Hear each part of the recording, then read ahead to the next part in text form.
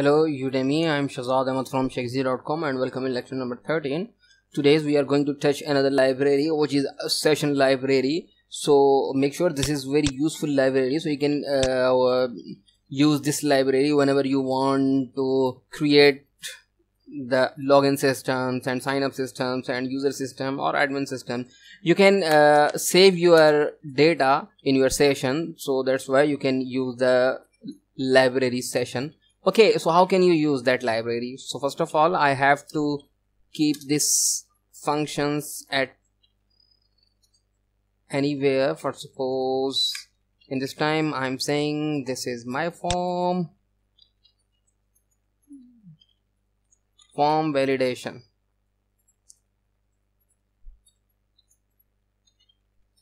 Okay, this is form validation. Okay, so now how can you use, before calling or before using any library, you have to load that library. This is rule. I am saying this load, I'm saying library. In this time I'm saying session. Make sure we are at the home controller and index method. Go to your home controller, refresh the page, so you can see form validations on line number 35. So here is line number 35. Okay,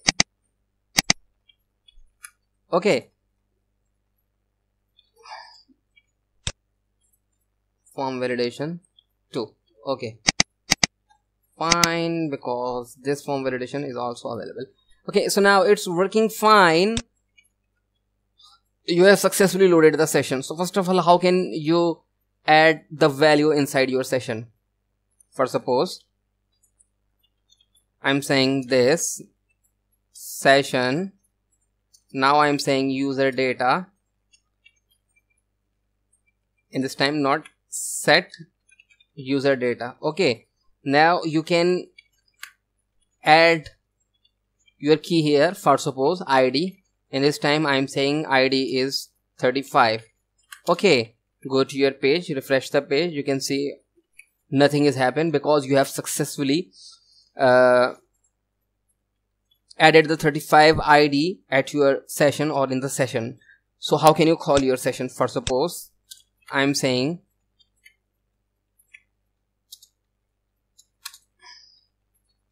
echo this session user data and your key here. Whenever you want to access any session, you have to provide just a key. So you, in this example, we have just loaded the 35 inside a session, so this is the key. So we are accessing the session like this.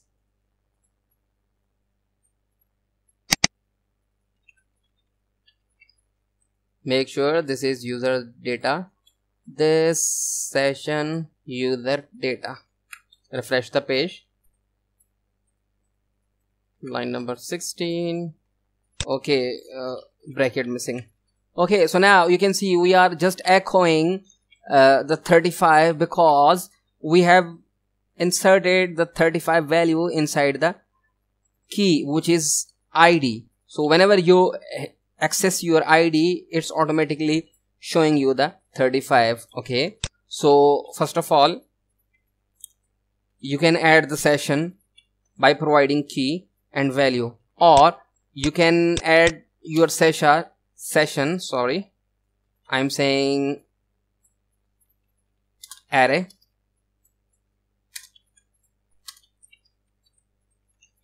So I'm saying ID equals to 35, and now I'm saying name.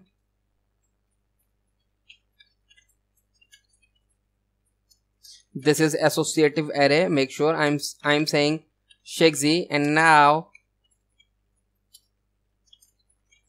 separate with comma, and now I'm saying city. In this time I'm saying Karachi. Okay, I have to keep this associative array inside a variable, so I can pass this variable. I'm saying session data. Okay, copy this bad boy, and you have to pass this associative array here.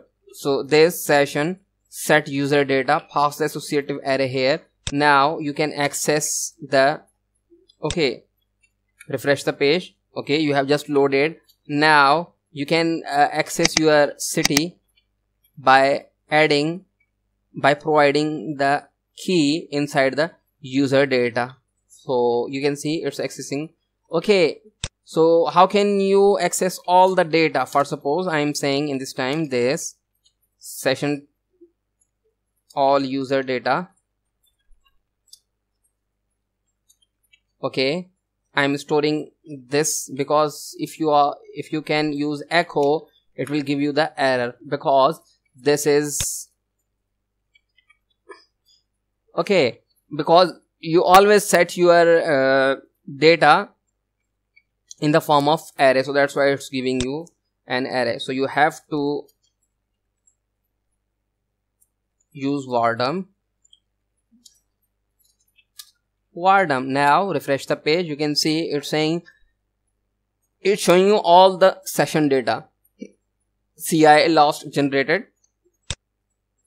This is your ID equals to 35, name equals to 7, and city equals to this. So in this way you can add your session, you can call your session, and how can you destroy your session? For suppose I'm saying session destroy. So in this way you can destroy the session. Make sure you have to load the library in this method also. And now I'm saying this session ses destroy. Now I'm calling this method. I hope this is the method destroy. Okay, just a second. Make sure this is double S. Okay, refresh the page. You can see you have just destroyed the session. Okay, so now you have just destroyed the session. Now we are not setting the session. Now we are just displaying the session here by calling the home. Okay, you can see nothing is here because you have just destroyed your session. So in this way you can load your session. You can pass the associative array by calling the set user data function. That means, sorry, not function, this is a method. So you are adding the data inside your session here. You are calling the data by calling this user data, and you can also destroy the data by calling the ses destroy method. Okay, so now this is the session. In the CodeIgniter give us a special kind of session which is flash data. So flash data, what can you do with flash data? For suppose if you want to keep the informations within a page, for suppose in a single refresh page, and then you want to destroy that session, so you can use the flash data. First of all, just a second, I'm going to give you an example. I'm creating another just a second. I'm saying, okay, I'm calling this method. Okay, so now you have this method. You are loading the form helper. First of all, you are loading the view. In the view you have 3 fields. Okay, now open this view, my form. Here is your form.view, and now you are sending the data to sign up. Now I'm just removing the method. I'm saying sign up to. First of all, sign up to. Now go to your method. I'm going to create another method, sign up to. Whenever you want to submit this button, I'm going to receive all of these data here. So how can you receive? If you have remembered the input, I'm saying this input post, and I'm saying Just a second, I'm going to explain. I'm saying this is the name, and I'm saying this is true, and I'm going to name, this is password, and I'm saying this is confirm password. Okay, so I'm saying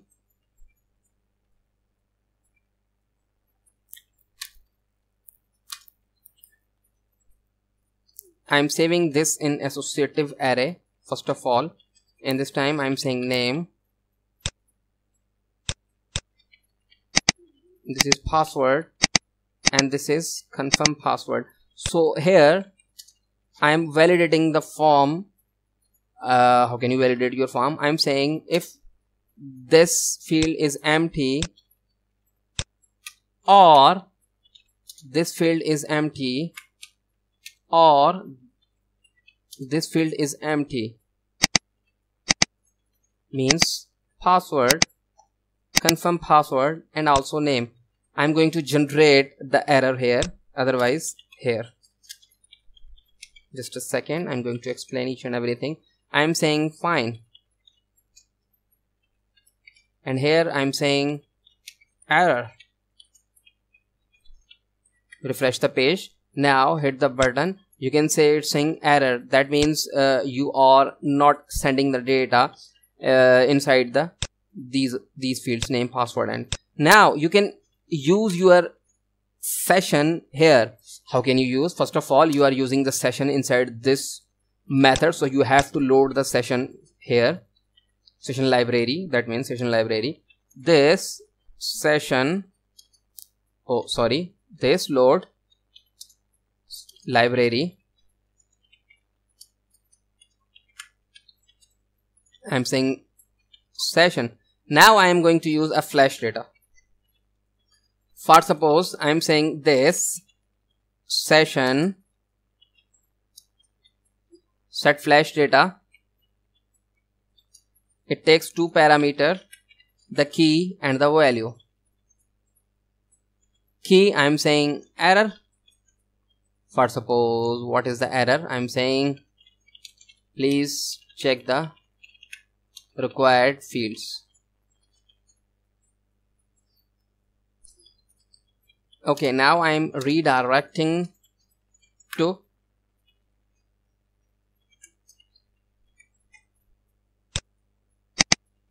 this controller. So how can you redirect? You just have to load the URL helper, this load helper URL. Okay, so now because you are calling the redirect functions, so you have to load the URL helper first of all, and you are using the flash data, so you have to load the session library because flash data is related with the session library. Okay, so now otherwise fine, go to your page, refresh the page, upload the button. You can say it's saying the page not found. Why not found? Because you have to provide the controller. I'm saying now refresh the page. You can say it's redirecting you here. You are setting the error inside the flash data, so you have to use this flash data here. For suppose this is your form, you form, my form. Okay, so now you have to use the flash data here. For suppose I'm saying this session flash data. Which flash data? You can pass this key here. Okay, so now I'm saying okay, echo this flash data. First of all, you are loading because this is your MU form. So here is your MU form because you are calling the session here, so you have to load the session library here, this load library.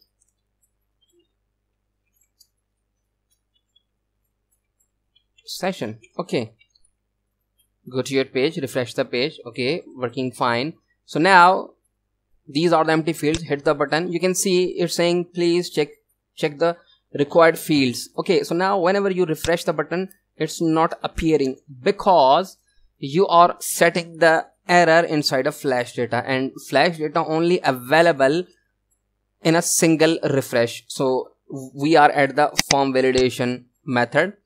Hit this button, page refreshed. So you can see it's working fine. Now if you want to refresh the page again, it's disappearing because flash data only available in a single refresh. Okay, so this is very useful example. If you are redirecting with your error, you can use the set flash data.